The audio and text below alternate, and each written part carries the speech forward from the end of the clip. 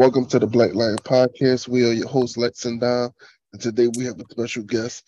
Guest, can you please introduce yourself? My name is Mickell Jones. Nice to meet you. And can you tell the audience what you do and what kind of business you have? I have a logistic business. I deliver freight all over the U.S. in a Sprinter van. This year I went to 37 states, and last year it was 43 states.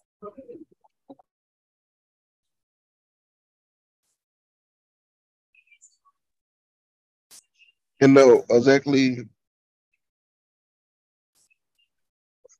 I know you say you use vans and stuff and Mhm. trucks, but what exactly is the supplies that you supplying?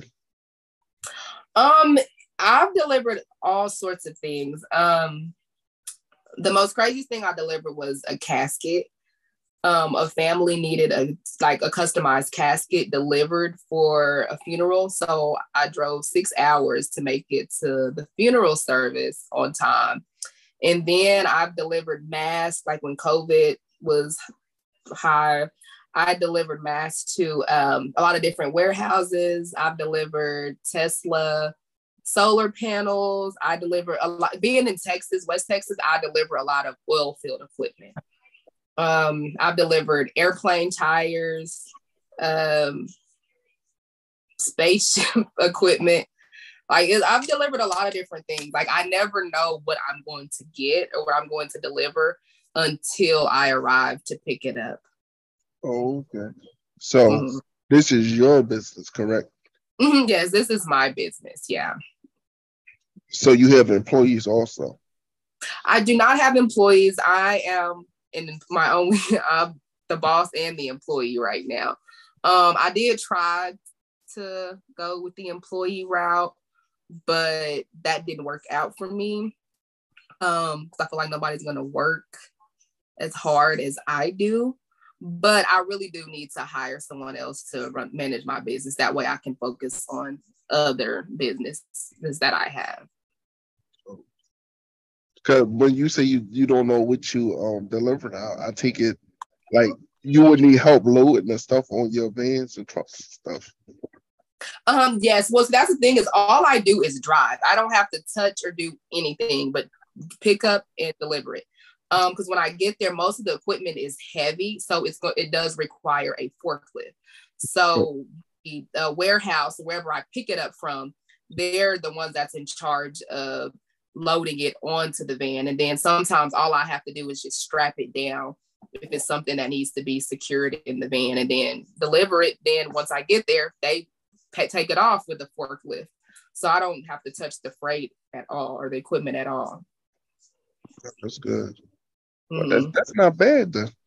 Yeah, it's not bad. The only thing is like the bad part about it is just driving. That's the hardest part about it. And with these companies, you have contracts, correct? The people you deliver for, you have contracts with them, correct?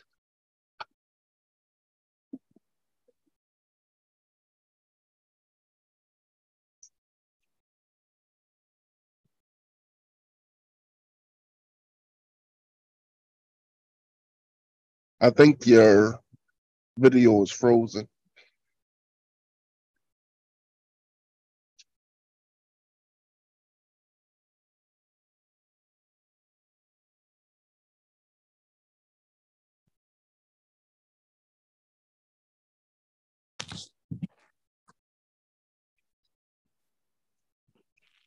But I was trying to ask you,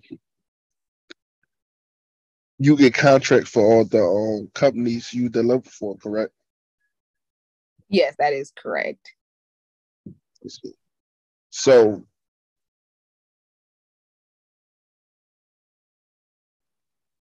so how is the contract set up between your company and their companies? Well, right now I work with dispatchers. Um, because it's less paperwork. So how it works is the dispatcher is kind of like the middleman for me. They will connect with brokers, or brokers will reach out to them and tell them, okay, we have a load going from Texas to Pennsylvania. Like, could you have a driver? Do you know someone that can do it? So then the dispatcher will reach out to me and will tell me, that they have the load going from Texas to Pennsylvania.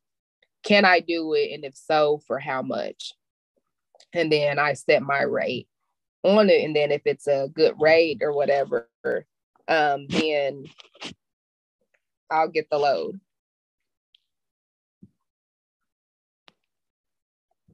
That's decent. Yeah. How do it feel to be your own boss?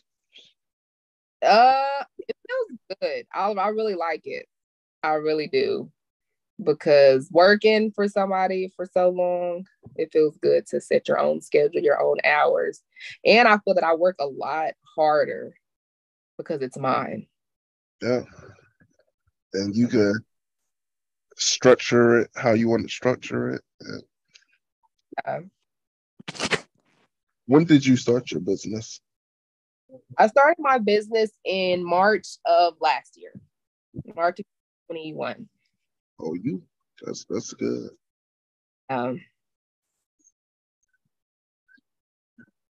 And what was your reasons for starting this kind of business?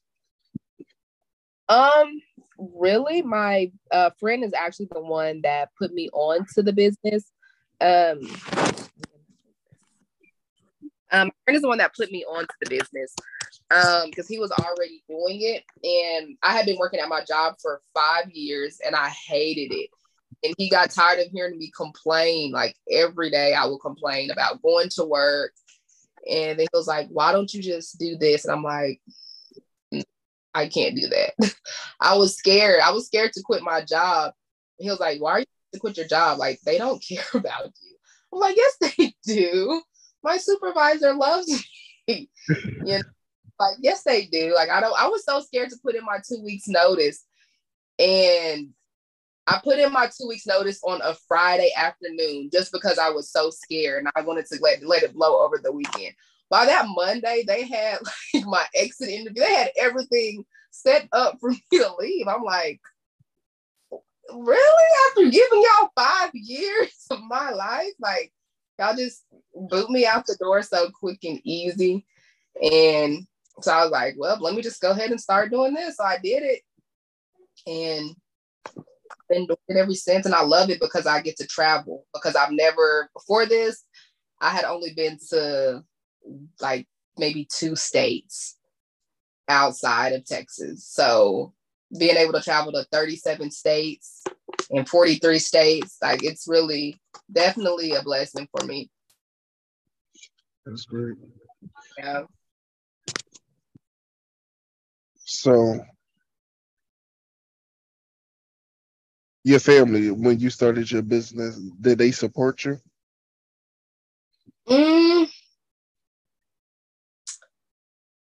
That's a good question. I don't know. Like,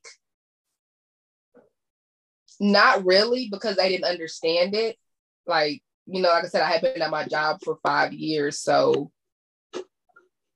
I guess I was content and comfortable. So, quitting my job that's paying the bills. They're like, they're kind of, talking and saying things, but I guess now they're like, they're saying, okay, well, I'm proud of you because now they see. Some people that haven't broken you're the first person to break the generational curse. That's all. Yeah, that's really what it was. Yeah, to take that leap of faith. But they know that these the corporate owners don't care about you for real. They ready to hire the next person. They got to pay less. Exactly. And I'm just now learning all that. Like me quitting my job, I'm like, wow. And then it was also so crazy is because another reason that pushed me to quit is because every year, we have review and we get a raise. So I feel like this was my first raise that I was going to get. I think after I had got my degree and after I had gotten all these like awards and like little promotions. So I'm thinking, okay, well, this raise should be really, I should get a pretty good raise. I got like how much was it? I think it was a 55-cent raise, like in a year's time. And I wasn't gonna get another raise until the following year. And I'm like, really? And I'm like, you know what? Let me just go ahead and take this leap of faith. And I'm glad I did it because, yeah, they don't care about you. You are so right about that. Yep. Change your life forever. Yeah, it is. But then also being a business owner, it's not as easy. It's not easy either. Like, I'm not going to lie. Like this year, I was kind of like a little discouraged with my business too, but it's still better than like working, being told what to do and being on somebody else's time. Yeah, it get like that. The boss think they can talk to you each and every way they want to. Mm-hmm. If you was to give advice to your friends or family, what would you tell them if they wanted to start their own business? I would say do it.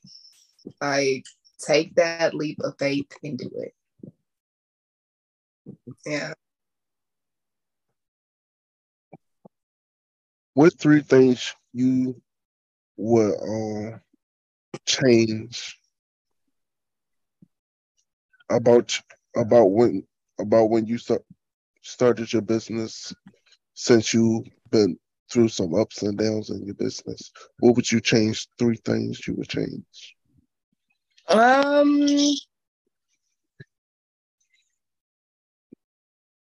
One, I would say funding, paying for my business out of pocket, because I started my business with my income tax and my savings.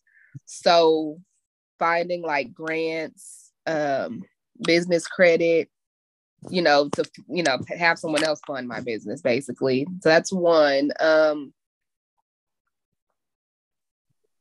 I would say taking it seriously, like putting my all into it, just like I did when I was working for someone else. Like I said, I gave my job 5 years of my life. And I've been in my business, since March of 2021. And I was honestly thinking about just saying, forget this and giving up on my business. So that's 2. The third thing is, let me think.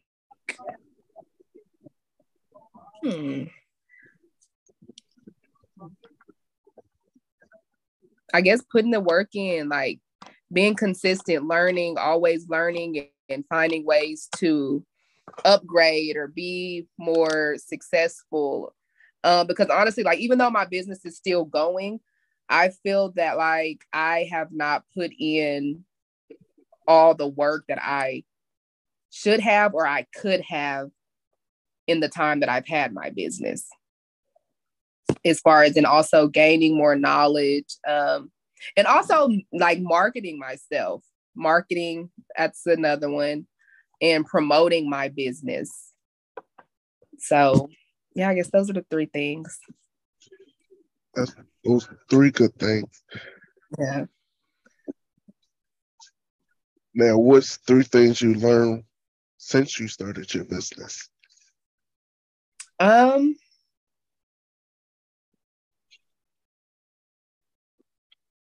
learned a lot. Let me think. I would say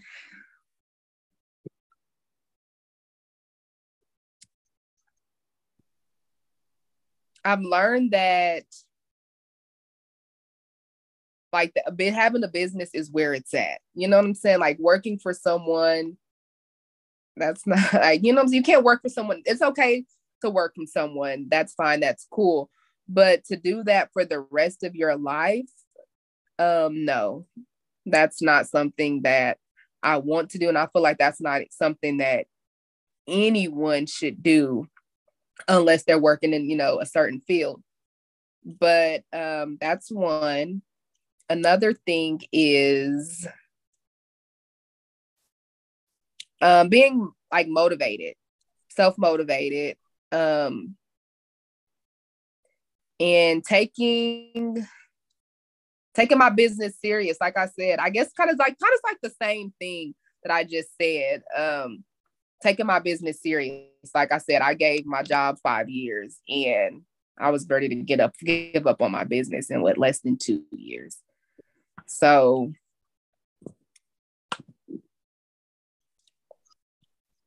what are three principles that you want to make sure that your business always uphold?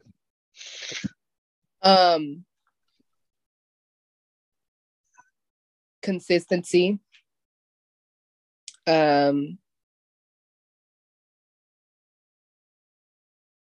Timely, always on time. I've never been late to a delivery or a pickup. Communication is also a big thing in this business. So time management, communication, and consistency. Yeah, those are big things dealing with my business. Those three good things. So great things, I would say. And can you tell the audience where they can find you at if they want to get in touch with you? Yes, you can reach me on Facebook. My name is Mickell Jones. I also have a Facebook page for my business. It's Queen Express Logistics. You can reach me there. On Instagram, it's Queen Mickell, or at Queen Mickell, which is Mickell. That's great. Well, Mickell, thank you for allowing me to interview you. It was a pleasure. Thank you. And I hope you have a great night. Thank you. You too.